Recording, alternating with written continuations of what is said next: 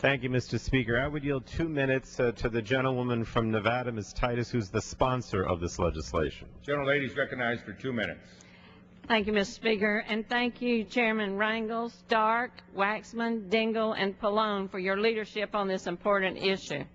My state of Nevada has been particularly hard hit by the economic downturn. In addition to record unemployment and high foreclosure rates, Nevadans have watched as their retirement savings have plummeted in value. This has been especially hard on our senior population, which has been the fastest growing in the country for the last decade. To make matters worse for our economically strapped seniors, some of whom have had to choose between buying food and buying medicine, it's now projected that Social Security recipients will not receive a cost of living increase in their benefits next year for the first time in 35 years.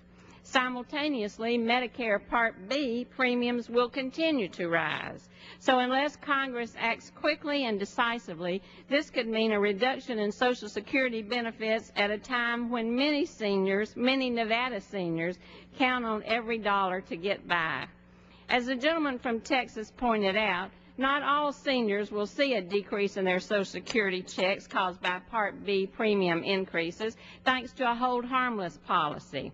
About 27% of enrollees, some 11 million people, however, nationally, and thousands in Nevada, are excluded from that hold harmless policy, and as a result will see their Social Security checks shrink if we don't pass this bill.